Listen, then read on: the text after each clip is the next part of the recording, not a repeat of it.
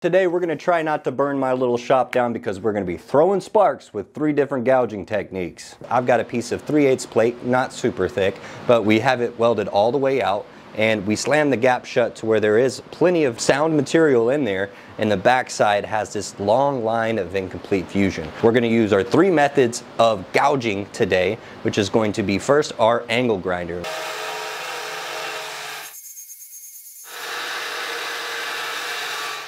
Give us some more room for a weld. I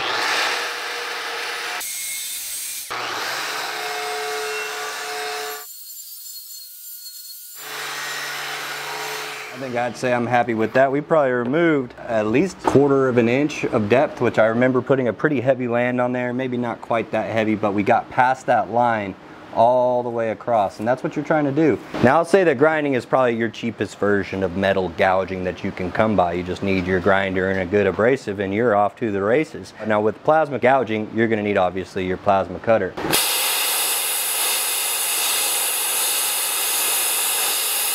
kind of trying to work it back and forth. We're gouging probably that whole thickness that we were grinding at.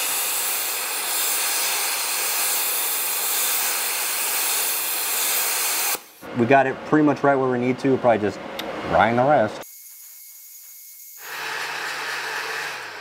And at the end of the day, I'm still looking for that line running through there. It looks like I got it. Now carbon arc gouging, like plasma cutting, you're able to cut or gouge any metal you want. So if you had the question not whether you could do carbon steel or stainless steels or whatever, you can. You can gouge anything with carbon arc gouging. Just trying to delete that line right there. 300 amps. It's not likely y'all are going to be able to hear me talk about anything as I'm doing it, so let's just hear some of the wonderful ASMR that is carbon arc gouging.